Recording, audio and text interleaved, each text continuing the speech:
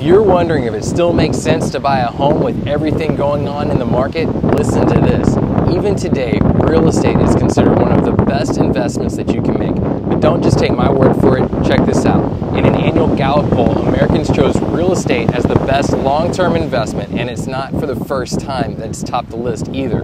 Real estate has been on a winning streak for the past 11 years, consistently holding American sentiment as the best long-term investment, beating out other things like gold, bonds, and more. Why is this top the list year after year? Well, purchasing real estate can be a great long-term strategy for building wealth, and especially in America. That's because it's typically stable and it's a secure asset that grows in value over time.